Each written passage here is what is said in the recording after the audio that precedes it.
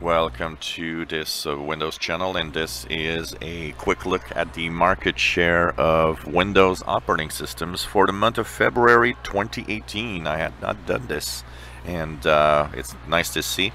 I've done a little compare chart here because I wanted to basically have the month of January and the month of February visible together. So on the top you see February latest numbers, and at the bottom is January. So in the Windows operating system, we see that Windows 10 is continuing its progress, moving from 4278 at the bottom on January to 4354% in the month of February, which is pretty nice.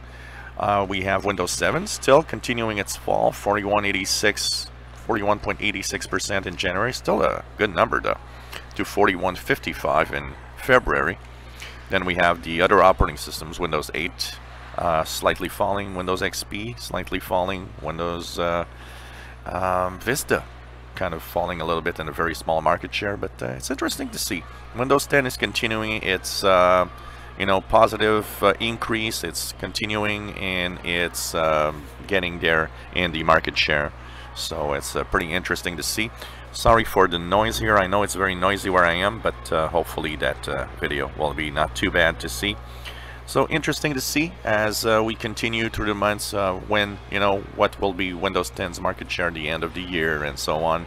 And, it's going to be interesting to see what's the next number we're going to have, 600-700 million. It's pretty interesting to see the progression.